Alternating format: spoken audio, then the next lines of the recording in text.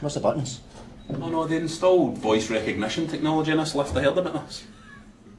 Voice recognition technology? In a lift? In Scotland?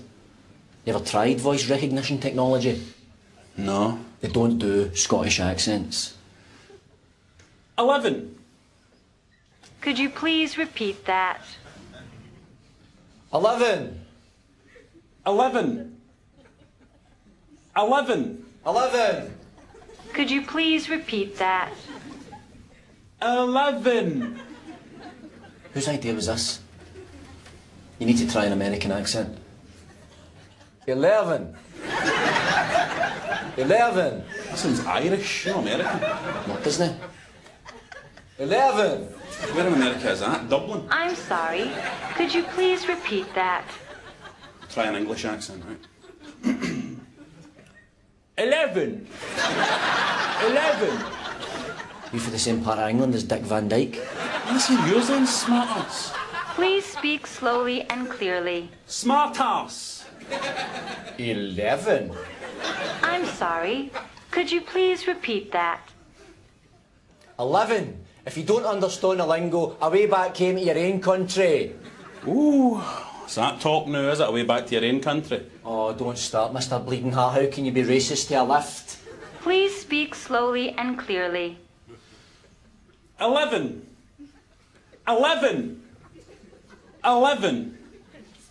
11. You're just saying it the same way. I'm going to keep saying it until I understand Scottish, alright? 11. 11. 11. 11. I'll just take us anywhere, you cow.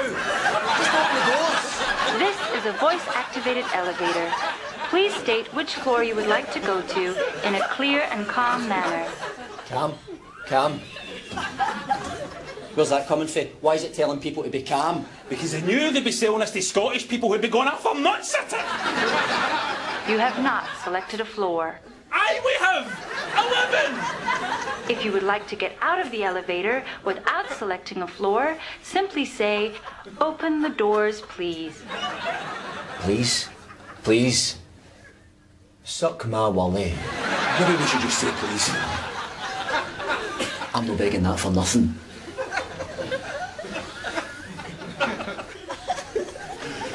Open the doors, please. Please. Pathetic. Please remain calm. Oh, what you went up to that? Get him up there. Hey, just wait for it to speak. You have not selected a floor. Ah, mules, you cow! You don't answer these doors. I'm going to come to America. I'm going to find whatever desperate actress gave you a voice, and I'm going to go in an electric chair for you. Scotland, you bastard!